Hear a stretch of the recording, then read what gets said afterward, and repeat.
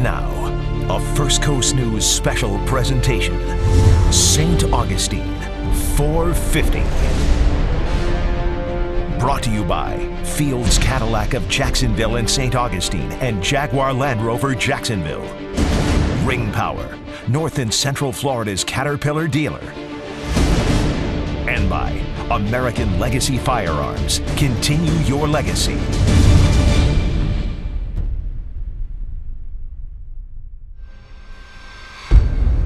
It was a risky journey, a vast sea, a fleet of ships, and a goal not yet accomplished. We really have to appreciate this collision between old world and new world. The year was 1565. This truly was a military outpost. There was a lot of struggles, a lot of sacrifices. The colony, St. Augustine. It's the place where the first city in the U.S. started 450 years ago. The people of St. Augustine endured, survived, and even thrived. And still here they are, celebrating their 450th birthday. Today, a look back and forward as we commemorate 450 years. Hello, I'm Jessica Clark. St. Augustine commemorates its 450th anniversary, and it's important to remember what happened in those 450 years because what happened here changed history, and it's the people who make up the story. So let's start with those who lived here first, the Native Americans, the Timucua. The Timucuan Indians walked in Florida long before Europeans claimed it for their kings. They were a sophisticated people. But this sophisticated group vanished. So what we know of the Timucua now only comes from European documents and from archaeological finds, much of which is stored in museums and collection buildings at the University of Florida. This is what the collection from the Fountain of Youth looks like. The Timucua lived in circular homes made of thatch and in organized communities where it was not unusual for the chief to be a woman. And on top of that, the Timucua were a matrilineal society, meaning that descent was traced through one's mother. When Pedro Menendez arrived in 1565 and founded St. Augustine, the Timucua greeted him and his 800 travelers. You know, that was one of those interesting moments in world history that we really have to appreciate, this collision between old world and new world. The Timucuan chief gave his village and his own house to the Spanish to kindle a relationship. And the Spanish and Timucua lived alongside each other for months at what is now the Fountain of Youth Park. For the Americas proper, it was the first time that a European population merged with a Native American population and lived together for that long. But after about 6 months or so, the hostilities grew between the two groups. Eventually, the Timucua population plummeted. Populations crashed. When the Spanish arrived, there were possibly 200,000 Timucua. Just 200 years later, there were fewer than 100. Historians say epidemic disease introduced by the Europeans was the biggest threat to the Timucua survival. It was that quiet pestilence. So what ended up happening to them? 200 years after Menendez landed. When Spain ceded Florida to Great Britain, the Spanish packed up and left. The Spanish took the less than 100 Timucua and other natives to Cuba. If there are any Timucua left in the world today, it is likely that they live in Cuba. Now, 450 years after Menendez met the Timucua, research is underway in Cuba to know if any Timucua descendants remain. And the Fountain of Youth Park is rebuilding that first vital Timucua and Spanish settlement. It's part of an effort to remember the people who used to walk this land for thousands of years, but who no longer do. Some researchers say a small group of Timucua may have assimilated into other groups in Florida, and there are some self-proclaimed Timucua tribes in the U.S., but archaeologists tell us that based on what we know now, there are no known Timucua in Florida. So when the Spanish came to what we now know as St. Augustine, they came by ship, of course, and it was not an easy voyage. First Coast News wanted to see what it would look like for those ships to be packed full of men, women, and children, so we carried out an experiment. as the sun set over St. Augustine one night this spring. This is real living history. Volunteers gathered to recreate a moment from 450 years ago. It's probably about as authentic as it gets. Why'd you come out tonight? Just to be a part of history. Michael DiLorenzo. I brought my daughter Isabella. And his family and friends are just some of the 140 people who volunteered to board this vessel. El Galleon docked in St. Augustine. Beautiful ship. It's the ship most similar to the one Pedro Menendez sailed when he founded St. Augustine in 1565. His ship was named the San Pelayo. Very close quarters. The ship was packed to the gills. There's no exact record of how many people sailed on the San Pelayo from Spain, but there is an estimate. Between 400 and 450 to be safe. Because of safety concerns, we could not put 400 people onto the ship in the marina. This is the plan. But we could put 100 people aboard. We will start then to position you into place. I just encourage you to remember that we are doing this to demonstrate how crowded it was on the San Pelayo. There was absolutely no sense of personal space.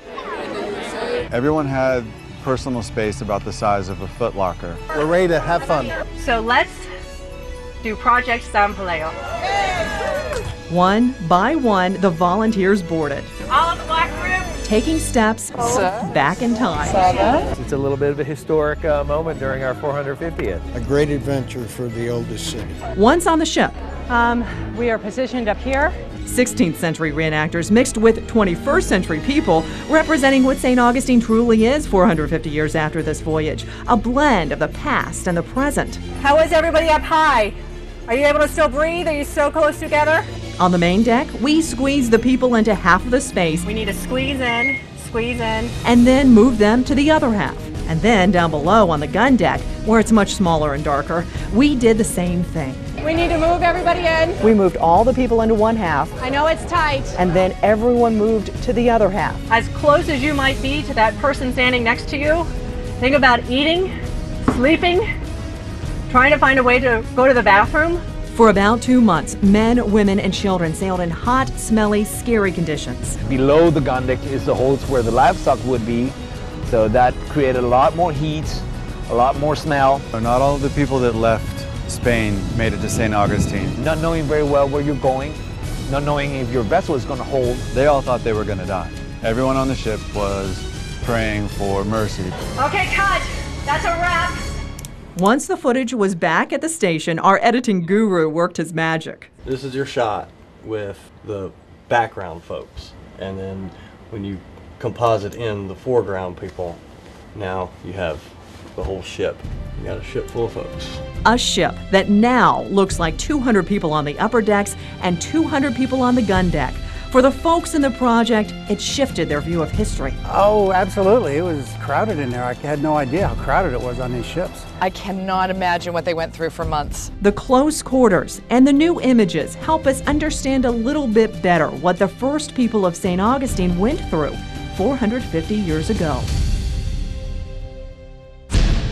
Coming up, religion's reach. Christianity became firmly planted in what is now the United States. The feet on the ground approach to spreading the Catholic faith in the far reaches of Florida.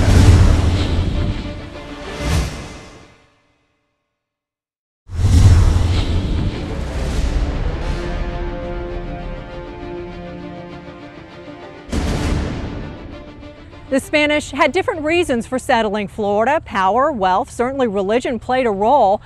There were attempts to establish the Catholic faith in Florida before 1565, but St. Augustine is really the place where Catholicism took root in the U.S., and it was not easy. Some have called the mission of priests a journey of faith. 450 years ago, September 8th, Christianity became firmly planted in what is now the United States. Pedro Menendez founded St. Augustine with hundreds of people and 4 priests. Remember, there had been several expeditions before Menendez to Florida, but they failed for one reason or another. Part of Menendez's deal with the Spanish monarchy was to claim land for Spain and set up the Catholic Church to bring the Catholic Christian faith to the Native Americans. And that was no small feat. Eventually, hundreds of Franciscan priests arrived in St. Augustine and fanned out into the wilderness to start mission sites, often unaware of what or who they would encounter. What happens is they get here and then they start to be brought out to little villages, often accompanied by soldiers. But sometimes priests say they were alone as they walked to the next mission or to start a mission. That's part of the reason why this story is so marvelous. The priests set up schools and taught and preached to the Native Americans in Florida along a trail that extended as far west as Pensacola and as far north as the Carolinas. But the Spanish were not here for solely missionary purposes. This truly was a military outpost, and there was a lot of struggles, a lot of sacrifices. It was very messy.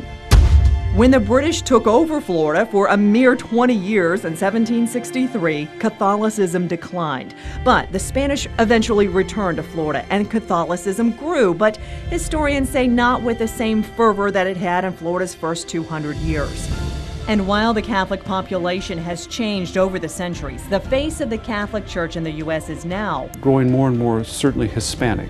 A recent study by Boston College showed Hispanics account for 71% of the growth of the Catholic population in the U.S. since 1960. Still, the Catholic Church and other churches are seeing a decline in members. Our American culture has become heavily secularized. And so he says the Catholic Church in the U.S. is finding itself in a similar position it did when Menendez landed. If you then make those parallels to what happened in 1565 to what's happening in 2015, it's the same message that we're trying to give, to share, to help people know the joyous nature of what our faith is about. And so the Catholic Church remains on a mission in the U.S., one that started in Northeast Florida 450 years ago. Next, putting their lives on the line. This is all part of seeking freedom. The sacrifices made by runaway slaves to establish a new home in St. Augustine.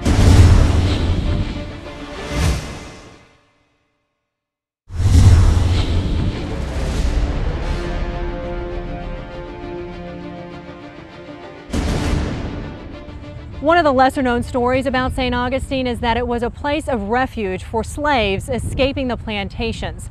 Slaves found freedom in St. Augustine if they could make it here.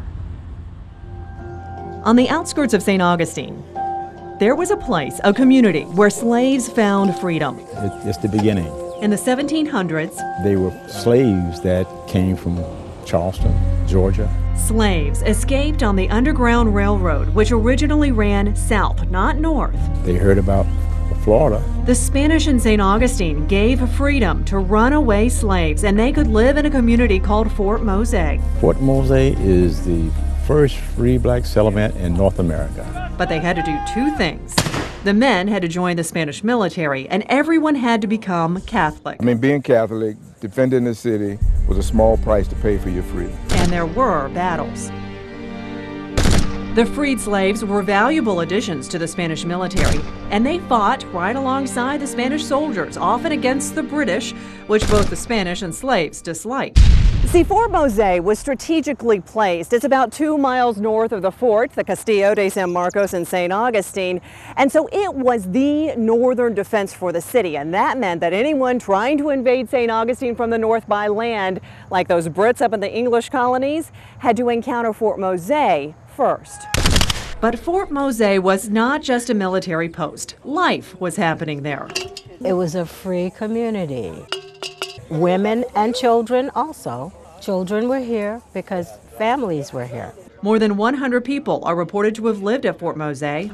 Homes were inside the fort's earthen walls, and crops were grown outside the fort. Working on the farm, making gardens and growing vegetables. When Florida became British in 1763, Fort Mose, a home to freed slaves, came to an end. And the people of Fort Mose ended up moving to Cuba with the Spanish.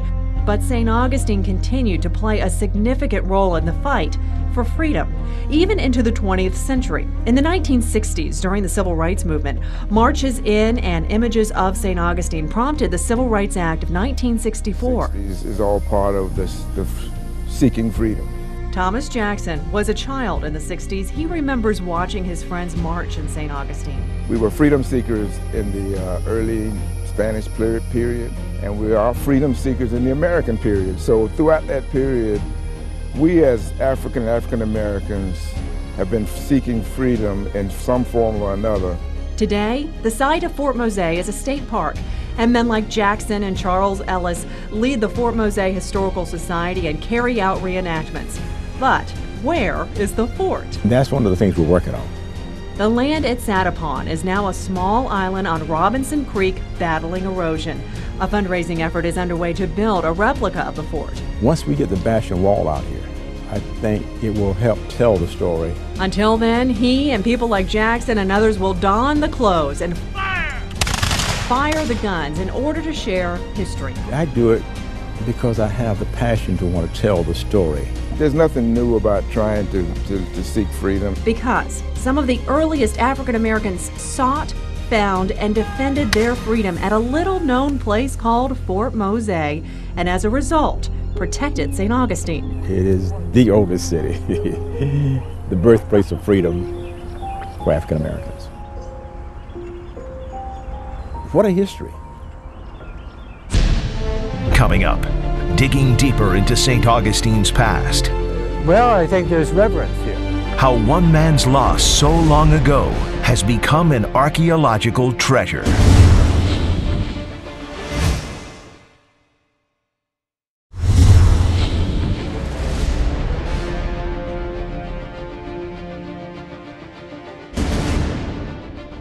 So much of what we know about St. Augustine's history is right under our feet. Archaeological digs take place every week in this town. Earlier this summer, there was a find at a dig that surprised us. High five right there. At an archaeological dig, It's about 170. tucked into a construction site of a new restaurant in downtown St. Augustine.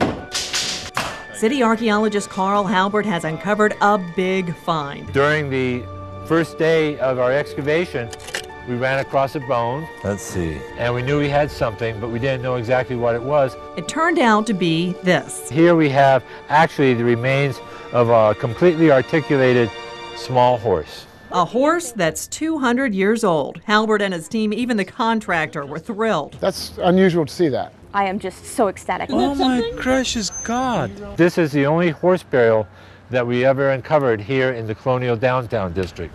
The city block used to be a place for horses 200 years ago. The Spanish Dragoon barracks were here, and a dragoon is basically just a man on a horse with a gun, pretty much, but they're very versatile. Essentially, this horse was most likely part of the colonial Spanish cavalry in St. Augustine. It was probably the horse of an officer. Amanda Laporta is a cavalry expert and believes, based on the skeleton's small size, it was a horse called a marsh tacky. There's this subgroup of small, hardy basically swamp ponies that are descendants of the original horses brought over from Spain. And this is what a marsh tacky looks like. There are not many left in Florida. They're small but strong. They're usually smaller than 15 hands, which equals 5 feet at the shoulders or withers. And horse experts say that marsh tackies like this one here were good for the Florida cavalry because they didn't eat very much, they were fast, and they could maneuver the Florida terrain. When we think of Spanish horses, we think of these grand war horses, these Baroque horses, but this horse is small and petite, which it confirms the research I've been doing. In St. Augustine in the late 1700s, the cavalry did not do a lot of fighting. In general, though, cavalrymen, they were messengers, they were spies, and they were guides. And the horse must have been special to someone. Well, I think there's reverence here. They actually laid it out on its side, you know, with the legs kind of folded in the chest area. And this is a sign of reverence. It was a cavalryman's life. The horse was their best friend. It was all important to them. Usually, Halbert says, every artifact has a story. In this case, every feature has a story. This is one more page in the chapter of St. Augustine's history. A history carried on the backs of horses, like this one. And that's digging into history. Just like that, yep. St. Augustine 450 has been brought to you by Fields Cadillac of Jacksonville and St. Augustine and Jaguar Land Rover Jacksonville. Ring Power, North and Central Florida's Caterpillar dealer. And by American Legacy Firearms. Continue your legacy. Certainly, there are other places that were established in the United States before St. Augustine, but St. Augustine is the nation's oldest city, and here's why. It is the oldest continuously European-occupied city in the continental United States. Basically, that means there have been people, all kinds of people living here for 450 years. I'm Jessica Clark. Thanks for watching. People are what makes St. Augustine the place that it is. From its earliest inhabitants, to its colonists, to those who found freedom here, and all who suffered brutal attacks on the city. For 450 years, through hardship and success, St. Augustine has been a living city, a place with a spirit that continues to endure.